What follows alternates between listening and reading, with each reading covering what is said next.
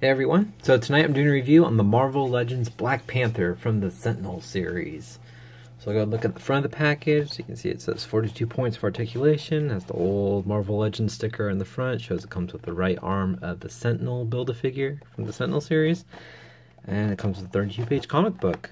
I'll go along the back, the clamshell packaging shows the rest of the figures in the wave, along with a little I guess energy or power stats or skills of Black Panther, along with a little bio of him, and also what's kind of neat, it shows the little variants of the other figures in the wave.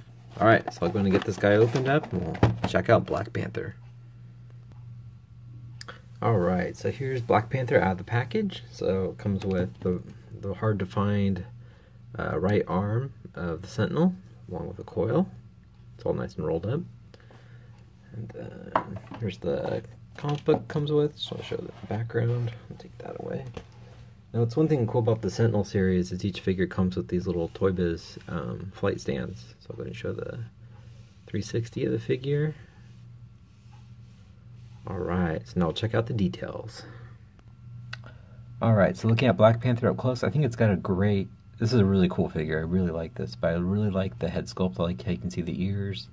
I just like the real, just the sculpting detail, the texturing of the whole plastic of the figure, the way it gives it kind of like that, I don't know how to explain it, but it's kind of like that tougher, you know, almost like animal skin look to it.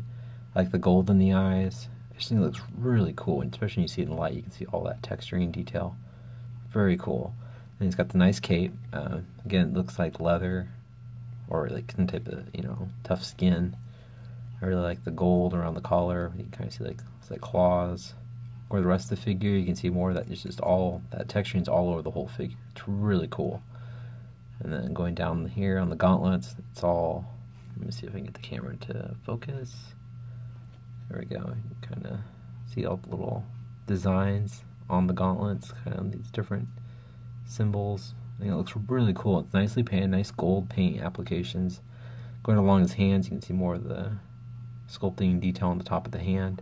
I just like these, you know, gold, you know, kind of like panther claws. I think it looks really cool. And it's all really nicely done. You can see on the inside it's different. Come on, camera. It's more of a darker gold on the inside. And then gets that shimmery gold along with the belt. Really nicely done.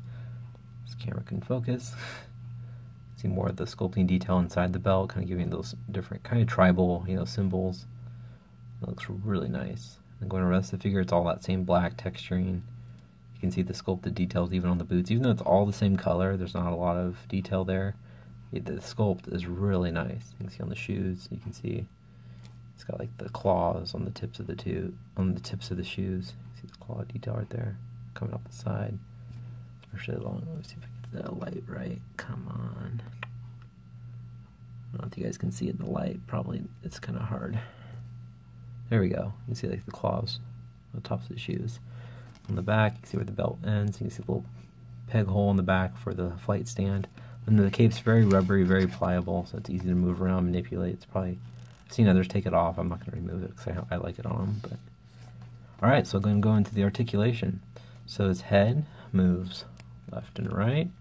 Also moves, I don't know if I can get it to go up. There it goes. Looks up. Looks down. It's also got armpit joints. Move in and out. So moves out. Got ball joints in the shoulders and forward. Bicep swivel. Double jointed elbows. It's got forearm articulation. Wrist move down and back. It's also got the Toy Biz individual finger articulation. Very awesome. It's got a nice ab crunch, which is forward and back. It's got a waist swivel. It's got ball joints in the legs. Then kick forward, kick to the side. It's got upper thigh swivel, double jointed knees. It's got a boot cut. Ankles move up very far, move down. It's got toe articulation, and he's got the old school, old Toy Biz ankle rocker, and pegals the bottom of the feet. Alright, so I'll go and show you guys how tall Black Panther is. Alright, so Black Panther stands just under 6 inches. So, nice, you know, nice figure. And here he is next to the Hasbro Rocket Raccoon series Black Panther, so you can kind of see the little comparison of the differences.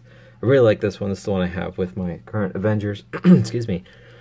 But again, this is just an awesome figure. Also, great, great Black Panther figures. I'll go ahead and get a little close up for you guys so you can see them up close. So you can see the head sculpts. My camera would just focus. There we go. See, they both have really cool head sculpts. They're, similar. I really like this one though. I think this looks really cool. But you can kind of see the different styles. Definitely a different costume. I feel like this one's actually more similar. Let me grab the comic really quick. It's definitely more similar to the comic in the picture. You can kind of see the lines on the gloves, lines up here. Just more of that black and blue compared to the one that we get in the Toy Biz. But anyway, just going to give you guys a little comparison so you guys can see the difference in the figures. But this one definitely has a lot more sculpting detail, more articulation, but this is definitely the newer body mold. It looks great. I love the head sculpt. I really like. I'll review this one. I don't want to give away everything on it. I'm sure you guys have seen other reviews on it, but yeah, they're both awesome Black Panthers. It's hard for me to choose which one. I've just been liking this costume lately, so I've been continue to use this one, but I still really like this figure a lot. But there you go, guys. There's my review on the Marvel Legends Sentinel series, Black Panther. Please leave a comment, hit the like button, and subscribe if you haven't. Alright, hope you guys enjoyed it. Have a great night.